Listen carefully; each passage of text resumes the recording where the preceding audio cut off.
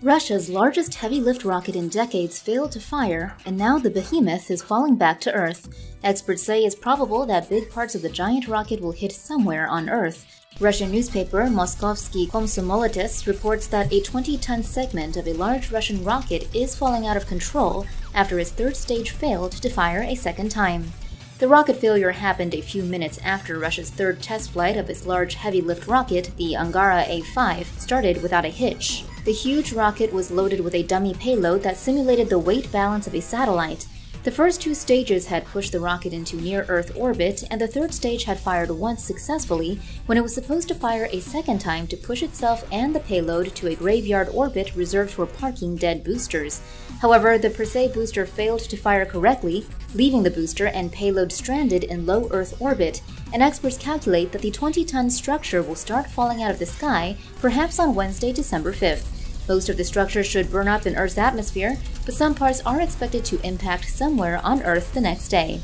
The Angara rocket is the first heavy-lift launch vehicle used by the Russian space agency Roscosmos in decades. Satflare and Aerospace Corporation are tracking the out-of-control rocket and are providing maps and statistics about it on their websites. New details have emerged about last week's frightening incident when a freshly docked Russian module started firing its thrusters, causing the International Space Station to flip backwards 1.5 times during a dramatic 47-minute tug-of-war. Here are the details. Gizmodo reports that NASA has provided new information about the accident the International Space Station suffered on Thursday, July 29th. The incident happened some 3 hours after Russia's Nauka module docked to the space station. Russian crew members were working to integrate the module when its thrusters suddenly fired, trying to pull the module away from a space station it was securely docked to. The worst part was that Nauka was configured so that it would receive commands only from a ground station in Russia, and the next pass over Russia was 70 minutes away. Unable to disable Nauka's thrusters, Russian controllers counteracted the momentum by firing thrusters attached to the Zvezda service module. Fearing this might not be enough, they also fired thrusters on a Progress cargo ship docked to the station. This 15-minute tug-of-war finally stopped when Nauka's thrusters suddenly cut out for reasons that are still unclear. With attitude control regained, the flight controllers were able to right the ship. NASA maintains that the crew of 7 was never in any danger, but Harvard-Smithsonian astrophysicist Jonathan McDowell told Gizmodo this was one of the more serious incidents in the 24-year history of the ISS. The loss of attitude control, he said, risks breakup of the entire structure. Russia has conducted a controversial missile test in space, with consequences for the International Space Station. Here's what you need to know. A Russian anti-satellite missile test blew up one of its own satellites on Monday, November 15th, according to the BBC, resulting in 1,500 pieces of trackable orbital debris and causing astronauts on the International Space Station to shelter in capsules for safety. Politico reports that Russia did not warn the U.S. about the test in advance, and subsequently, the 7-member crew of the ISS, which included 3 Russian cosmonauts, was instructed to shelter inside the Soyuz and Dragon crew capsules for 2 hours, according to NASA. The space station is now passing through or near the debris cloud from Cosmos 1408 every 90 minutes, though there is no need to shelter beyond the second and third passes.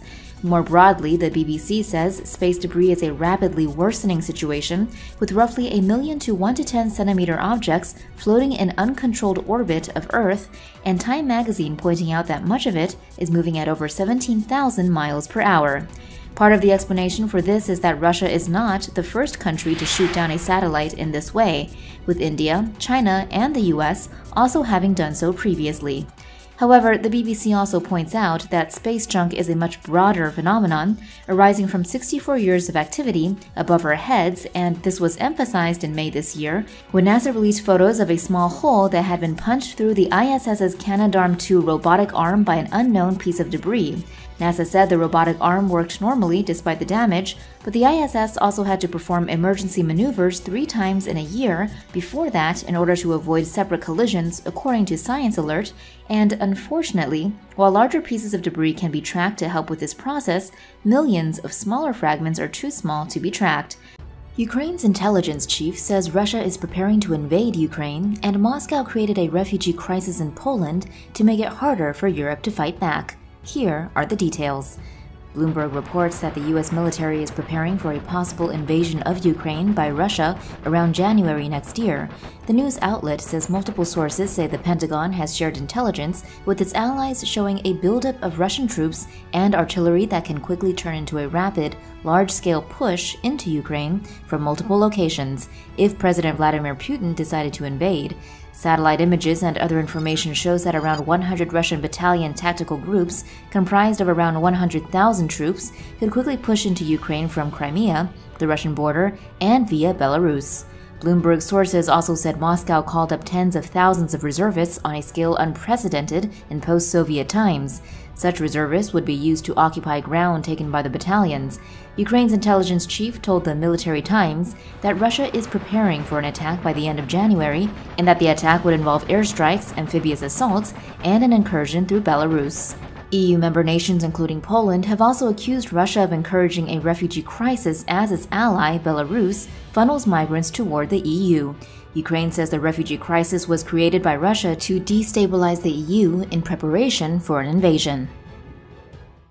China used a strange way to complain about Elon Musk's Starlink satellites doing to the Chinese space station what China had been doing much worse to the ISS since 2007.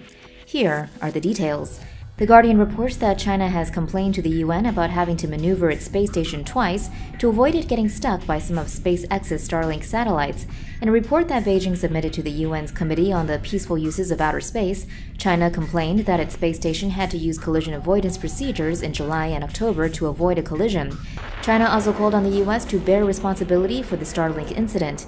This comes only years after China used a missile to blow up one of its satellites in 2007, causing a huge cloud of space debris that forced the International Space Station to do collision avoidance maneuvers multiple times to get out of the way of Chinese satellite debris. Jonathan McDowell, an astrophysicist at the Harvard-Smithsonian Center for Astrophysics, told The Guardian that China was not innocent when it came to creating collision risks in space. He also said that it was highly unusual for a country to lodge a complaint through what he called an informational bulletin to the UN. Meanwhile, Chinese state media outlet Global News claimed that so-called experts said the two incidents show that Starlink satellites were being used by the U.S. to test the Chinese space station's ability to respond and maneuver. Some U.S. observers believe the complaint was created as an excuse to suppress Elon Musk's Tesla car company's market share in China. For more news animations and explainers, hit the subscribe and bell button to join the TomoNews family. Thanks for watching.